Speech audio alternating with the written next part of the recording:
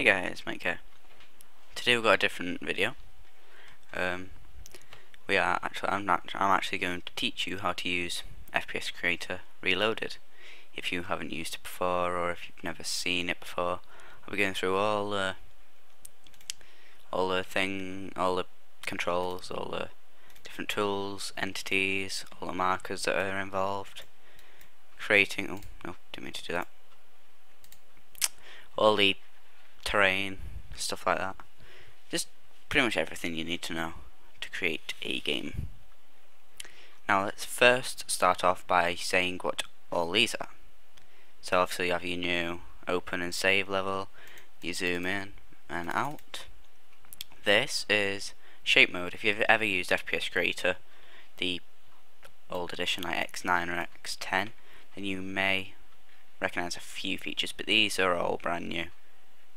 But shape mode basically allows you to draw a train. Now if you click plus on your keyboard, it'll increase the size, minus decreases the size.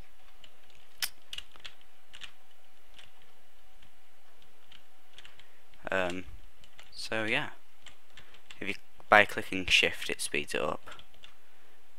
So shift pretty much is like your hotkey type thing. So for you to do the like create a train like this, press shift, it does it a lot quicker.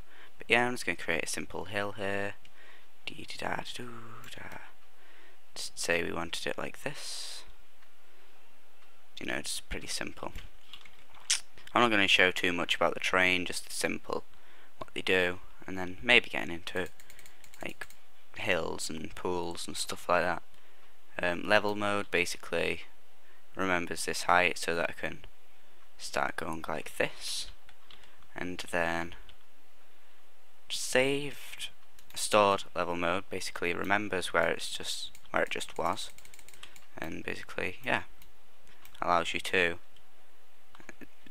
It's just basically more customization.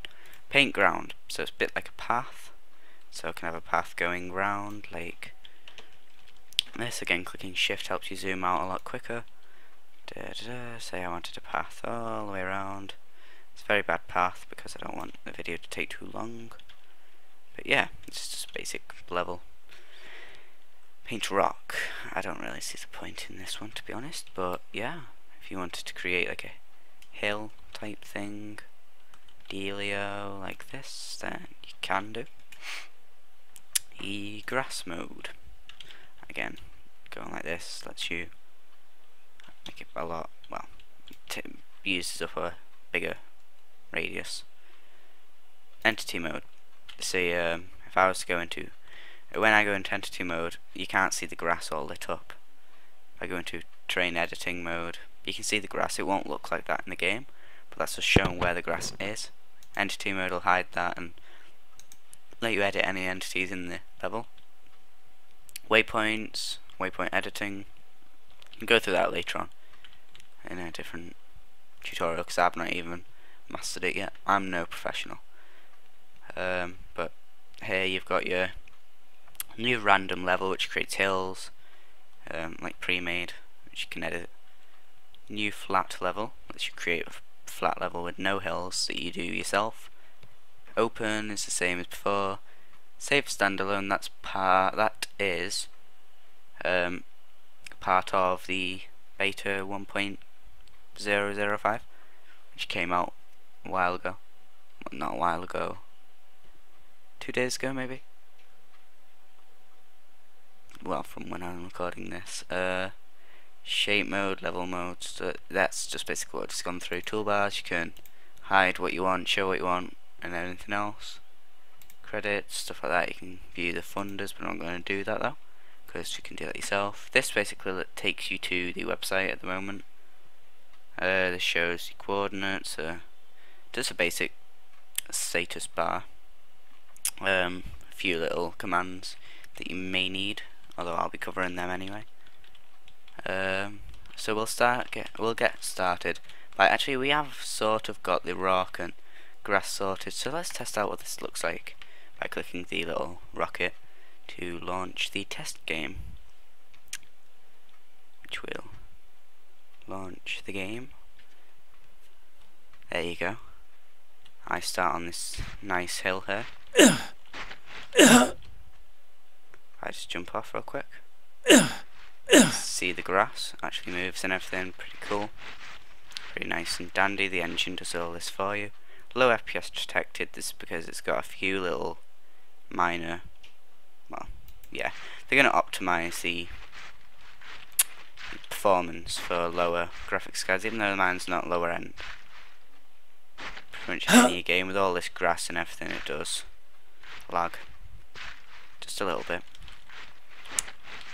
If I click tab real quick, I can see the FPS, what the FPS is actually being used by, all the frame rates and stuff. Light rays, if I turn that up, I don't know what that does, but yeah. Over here you can change your terrain shader, so if you have a bad, or let's say standard, you can have high or lowest if it's really that bad, but I have on highest. Entity shader, we don't have any entities, but yeah, it's basically the same thing. Grass shader, we can have it on medium, and then we can have it on lowest if your graphics card's not very good. Sky type, you can choose a skybox. I'm just going to leave it on that for now, just because a few of them don't work and they crash the program. I hope that's fixed soon. Terrain type, desert, ice and lush. Again, a few of them crash for me, I don't know why. Brown, leafy, blah blah blah, that's vegetation type. Over here you can change all the visual settings, so like the FOV. If you really wanted it like that, I wouldn't recommend it, but it looks pretty cool. If you wanted it, ooh, I'm gonna have it about there for me. Camera zoom percentage, don't know what that is. Camera distance basically affects how much you can see. Doesn't really matter because I don't have anything in the distance, but if you wanted a scary game, then fog would come in useful. The distance of the fog would come in useful. The colour, the ambience level, how bright or dark it is, and things of that nature. Oops. So yeah, that's the basic parts of that. Clicking escape exits the test game. Again, zooming in with shift and stuff like that. Oh, one thing I forgot to show, sorry, is the in-game editor, the 3D world editor, which is again part of one of the new betas versions. Tab for settings, F9 for 3D edit, which is what I was saying about. I click F9 real quick, I can start to sculpt my level while playing. So that's a pretty cool new feature. So again, this is just painting grass. If I wanted to A for what's this?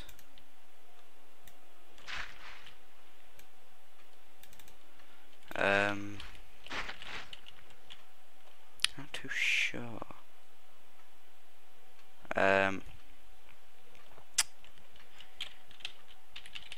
Nope, I'm not sure what this does. That's the player start. I don't know what all that is at all. Wow. But yeah, let's not mess around with that like at all, because that doesn't look too great. Whoa, that doesn't look great. Let's remove all them because there is only supposed to be one in the level. That would crash probably. I'm not even going to try that out. See, there's only supposed to be one in the level. If I just rapidly click, there is only supposed to be one. But yeah, now I'll just basically, I don't think I'm going to go through the entities this episode. Yeah, we have some time, why not? Okay, so if I go into, say, put a character on, here we go. If I want him here,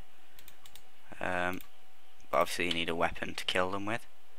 So we're going to put some pistol ammo around here. Player's going to start with. Now we can choose from here. Now we can choose lives, how many lives they have. So if I put it on 1,000 lives, health, say 4,000. Even though that's not very realistic for a game, it's just to show it off basically what it can do. Change the speed to 120, I don't know why. Just thought I would. Has weapon, now we can choose the Uzi, the sniper, shotgun, magnum and Colt. I'm going to choose Colt. Hurt fall. Sets the height at which damage hurts during a fall. I'm going to say 20, just make it a bit more realistic. I've never really messed about with that before, but you'll see how it goes. Okay. So now you'll be able to see the new AI from, if you've used FPS Creator before, then you'll see the AI improvement in Reloaded. So we'll wait for this to load. Here we go. Wow, that looks kinda, I don't know why the arm is really straight. I know. If I change the FOV, yeah, there you go. It's a little bit better. So as you can see there, 1,000 lives, 4,000 health. Got some ammo for our pistol here.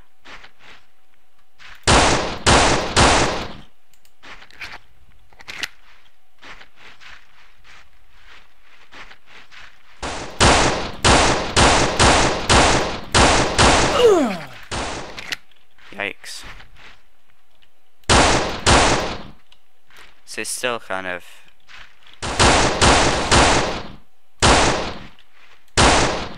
it does need improvement, but there you go, it's pretty good. Not gonna lie, since the engine is in early beta, it's pretty good. If I fall down now, I should get hurt. Yes, there you go. That was really realistic. Here is. Why am I getting hurt? Yeah. I don't know why I'm getting hurt there. Wow, that is really weird.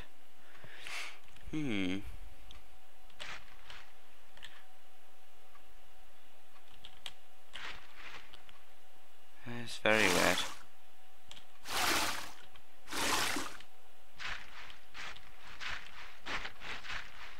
Not supposed to get hurt like that, but whatever. Just, wow. Okay. So now you can just do that. Just a bit weird. Why am I dying? Wow. Okay, so yeah, that's the basic idea. So I think that is it for this episode. Oh, this tutorial. Don't forget to leave a like and subscribe if it helps you.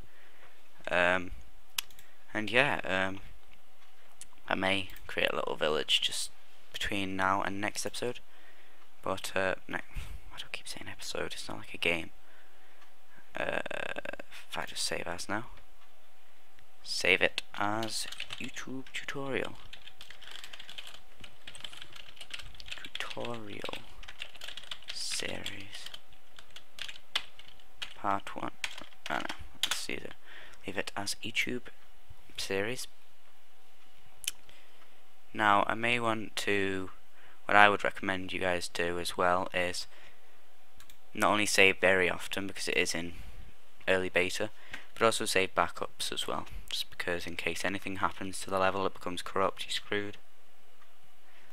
And also I would not recommend creating any intense game that you're going to spend a lot of time on while the program's in early beta, because if anything happens and your level gets lost or corrupt, you're not going to be happy.